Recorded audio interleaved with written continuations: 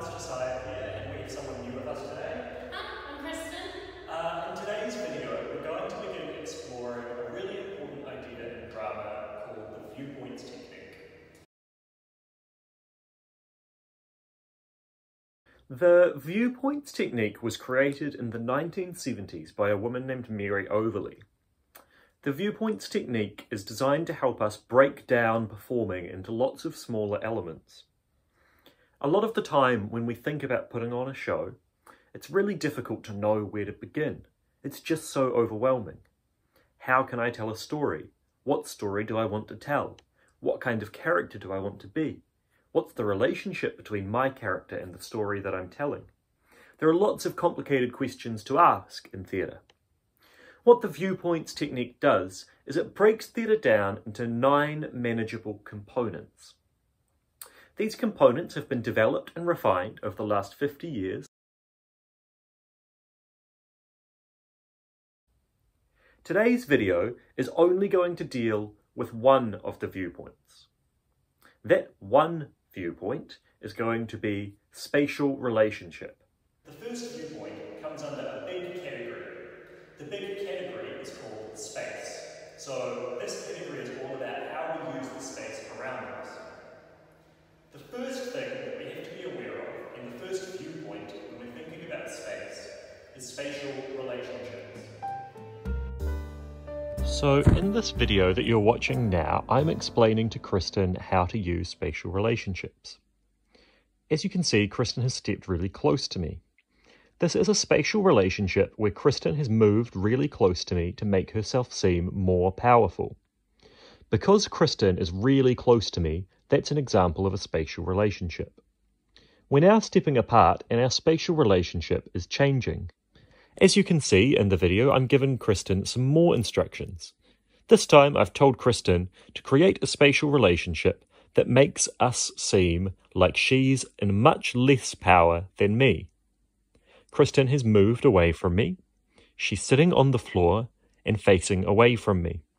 You can immediately see that there is a dynamic of power between us here. There is especially a dynamic of power here if I turn to look at Kristen as I am now. That creates a feeling that I have a lot more power over Kristen, as if I step towards Kristen and compress the spatial relationship and make the spatial relationship smaller, I seem more powerful again. There's a difference in the term spatial relationship depending on how close or how far away I am from Kristen. This is an example of the first viewpoint, spatial relationships.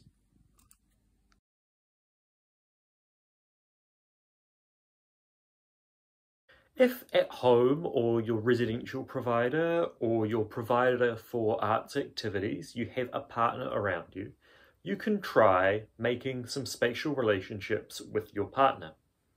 Think about what happens when you're really close together or really far away from each other. What happens if you're angry with each other very close together? What happens if you're angry with each other very far apart?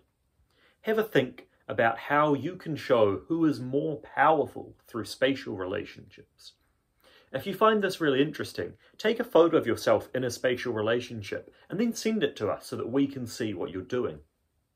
But if you don't have a partner, there's also an option.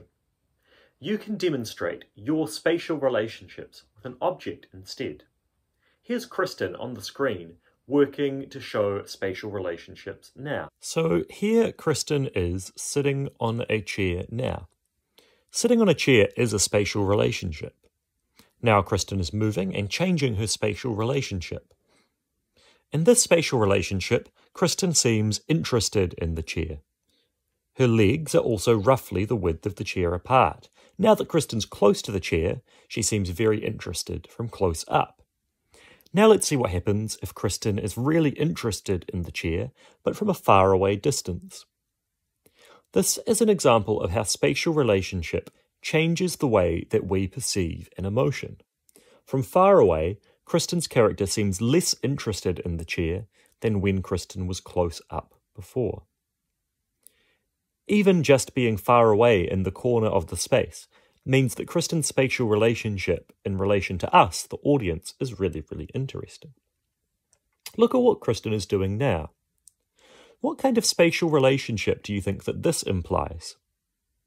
To me, it seems to imply that there might be somebody missing from the chair. Maybe Kristen is upset that they are missing. Maybe Kristen is annoyed or angry that they haven't arrived in the chair where they would normally be. So as you can see, spatial relationships create easy ways to communicate fast.